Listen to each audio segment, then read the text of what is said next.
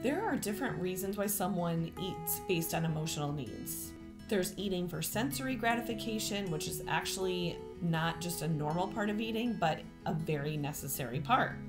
We all need to be eating to satisfy our taste, and that's because of the way that we've been designed to eat. Hey guys, I'm Joy Hoisington, functional nutrition coach, and I have a surprise episode today in the intuitive eating series that I decided to add on as a bonus that is all about emotional eating, because I know it's something that so many of us and so many of my clients struggle with. So I thought I would do this video all about what are the different types of emotional eating and 4 different steps you can take to lessen the tendency to eat based on emotions. So how can we eat intuitively if we aren't even eating the foods that we like?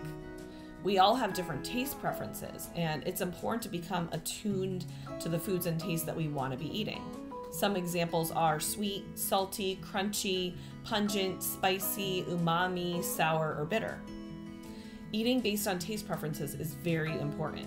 And then there's eating for comfort. So we just covered the eating for sensory gratification. That is a 100% normal part of eating and a very necessary part, as I already said. The next type is eating for comfort. This is actually also normal to an extent, as long as food doesn't become your go-to method for coping with your emotions.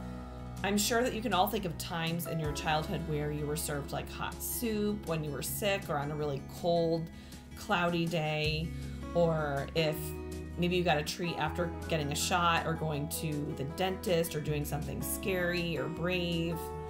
Even happy times such as holidays where maybe you were able to indulge in delicious home-baked goods and treats.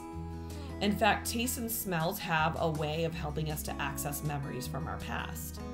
This is why comfort eating is so effective, but it can also become problematic for some. There's eating for distraction, which is when you are doing something that you don't really enjoy doing, but you have to do, or you have emotions that you don't feel super comfortable sitting with, so you distract yourself from them. For example, at work, or while doing chores around the house, or having to sit through a meeting.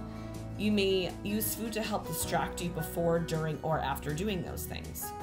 In fact, world-renowned expert in habit change, Dr. Gina Cleo, states on the 15-Minute Matrix podcast that the biggest trigger for behavior and habits is what you were doing right before, during, or after. She states that the environment shapes much of who we are and what we do. A lot of reasons that we do things is because we're making subconscious choices on autopilot, so to speak. You may find that before you go into a meeting, you eat a candy bar or 2 cookies, and that's a habitual thing. Or that during the day at your desk, you munch on chips while you work. Eating for distraction, it can be problematic, but we all do it sometimes. We just have to figure out ways to sort of distract ourselves with healthier methods. Next is eating for sedation. This is when you want to numb your feelings, so you pig out on food until you're so full that you feel sleepy and out of touch with yourself. This is a very harmful thing to do, especially when it becomes a habit. It's sort of the same idea as getting smashed drunk until you pass out. This is the equivalent to using food like a drug. And then last, there's eating for punishment. This commonly happens when sedative eating becomes habitual, and then anger ensues as a result toward oneself.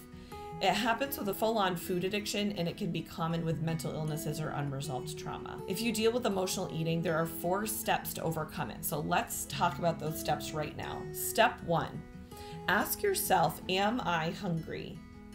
This will help you to distinguish between true hunger and emotional hunger.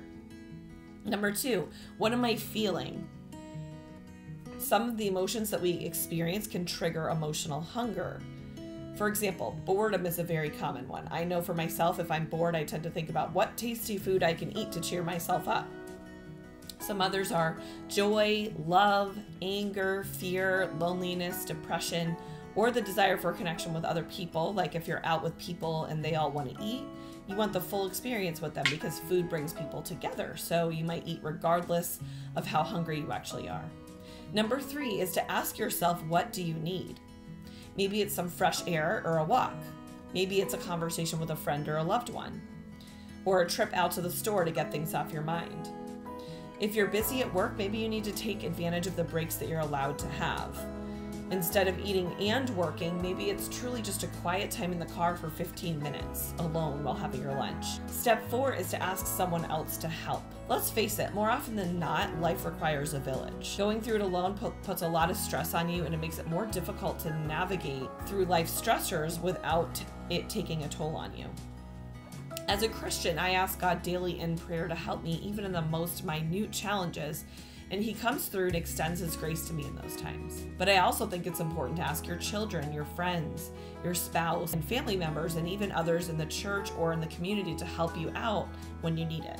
Honestly, life is not easy, and the more that you let yourself process your emotions, tune into your true hunger and fullness cues on a regular basis, and think about what non-food related options there are that you can take advantage of to center your mind and spirit, the easier it will be to have a balanced relationship with food. I know this is a very common topic of concern. If there are any other concerns that you'd like me to address in any of these videos, please comment below and let me know. So glad that you were able to watch this video. Have a great day, and I'll see you next time.